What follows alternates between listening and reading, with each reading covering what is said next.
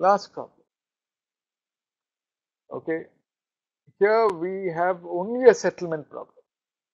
We are not bringing loads to complex. 0.7 EI, span BC is 3 EI, span CD is 1.1 EI.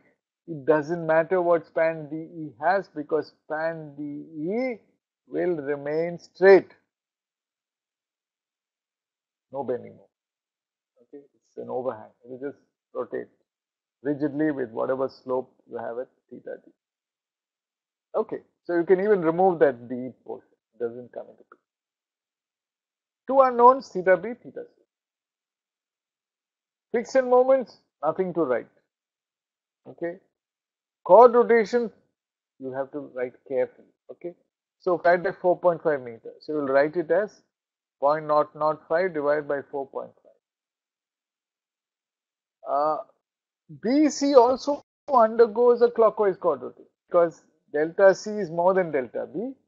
You will write it as 10 mm minus 5 mm is still 5 mm divided by the span. 0.005 divided by 3.5.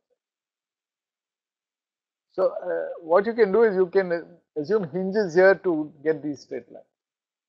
And as far as this is concerned, it is an anti-clockwise chord rotation because this support D is not settled, only C is settled. So it's 10 mm divided by span of 3.75 meter.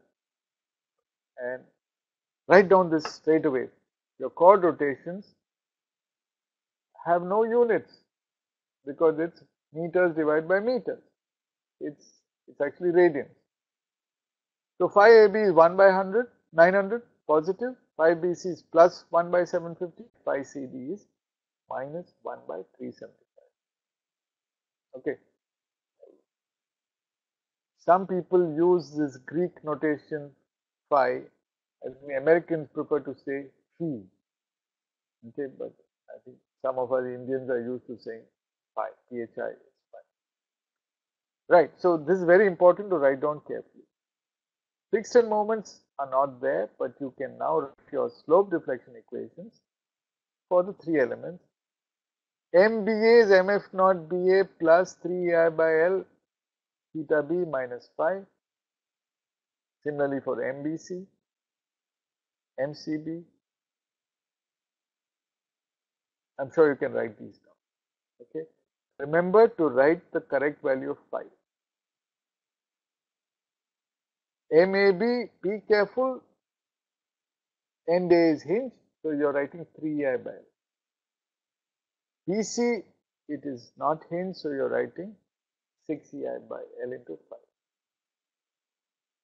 You need one more equation for CD, which you can easily write 3EI by L. We've summarized. Okay, we've summarized very nicely. What you see in the first column, these are not friction moments. Well, in a way, you can see the equivalent friction moments. They are the moments that you're getting due to the known support settlement. Okay, but you have additional moments that you get because of rotations theta b and theta c. What do you do next? As you did earlier, you have to now write down the equilibrium equation corresponding to theta b, corresponding to theta c. Write them down.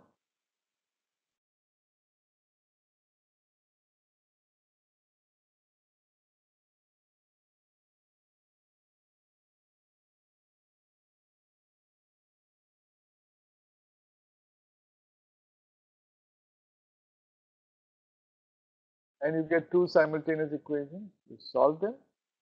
You get by substituting these values. Now you're in a position to draw the free bodies.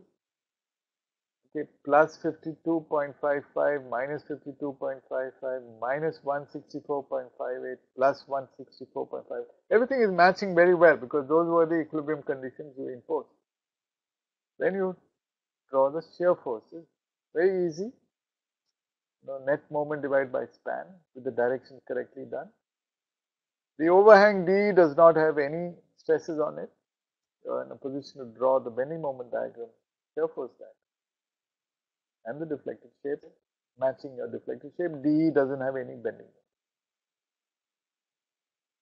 we've come to the end.